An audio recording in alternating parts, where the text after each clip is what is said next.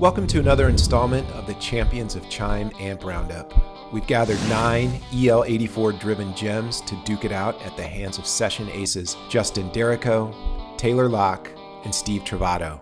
Up now is the Budda Verbmaster. First appearing in the 90s, this incarnation stays faithful to the design that first made it popular among early boutique aficionados. This 12-watt combo features a duo of EL84s, 3 12AX7s, and 1 12 AT7 preamp tubes, and a 5 UF rectifier tube. The amp features high and low inputs with bass, treble, volume, and reverb controls. The reverb is switchable between sand and surf. The amp also features an effects loop, 2 speaker outputs with impedance selector, slave output with level control, and foot switch input. The amp we tested is a 112 combo with a Budda 12 speaker and retails for $17.99. Let's hear it. My name's Justin Derrico. I play guitar for Pink, and I'm also in the house band for The Voice. This is my darling, my baby. This is just a Les Paul standard. It's a 2006, not chambered. The pickups in it are, I believe they're burst buckers. They're just standard what came in it. The only different thing that I did to this guitar was I put a Fishman piezo power bridge on it for the acoustic stuff, and that's pretty much it. Broken headstock. It sounds bitchin'.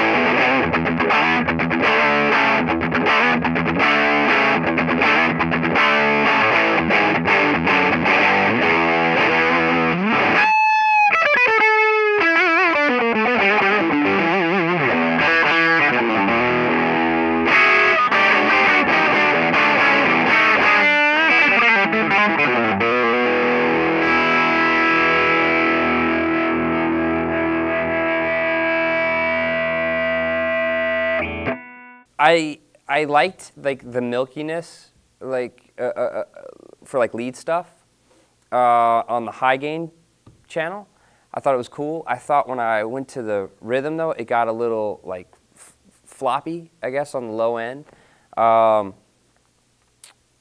You know, which is cool for some things. I mean, it got a little fuzzy, so you can get some kind of, I guess, semi-Hendrixy sort of sounds, I guess, you know, if you wanted to. It would be nice if you could switch between the two because like when you want some of the more gain for some of the shredding or whatever, you know, on the lower gain channel, it's not quite as much as you want, but overall I think it's pretty nice.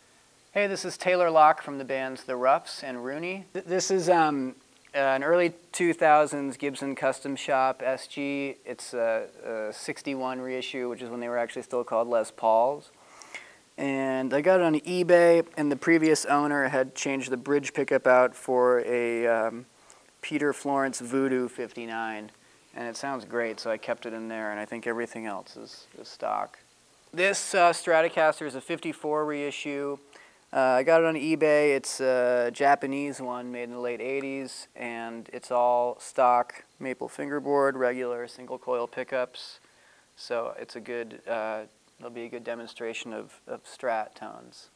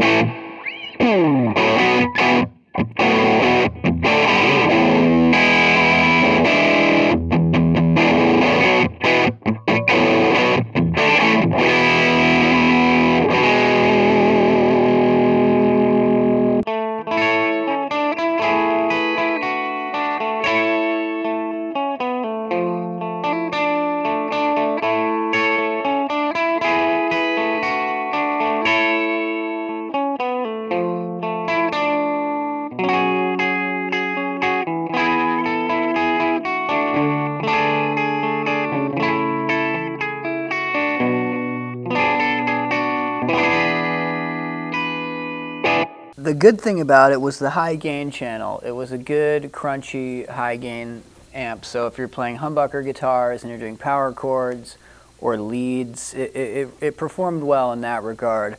I went to the normal channel and it was a bit dull, and even with the treble way up and the bass way down, it still seemed a little bit dark and woofy and didn't really have the chimey, bell-like tone, which is what EL84 players are usually looking for. The foot switch controls the reverb and then has changes between sand and surf, but there's no light or way of knowing which mode that is, and both modes kind of sound the same anyway. Hi, I'm Steve Trovato, and welcome. I brought two different guitars today, a T model and an S model, both by LSL.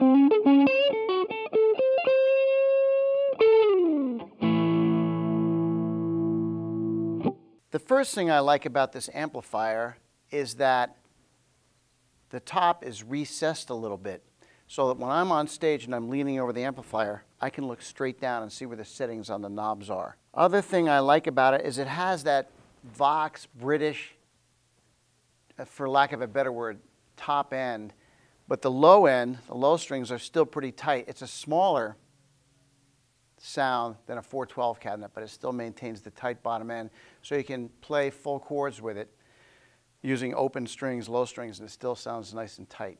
Make sure to watch the rest of our Champions of Chime demos and head to premierguitar.com to read our written feature with additional commentary from Justin, Taylor, and Steve.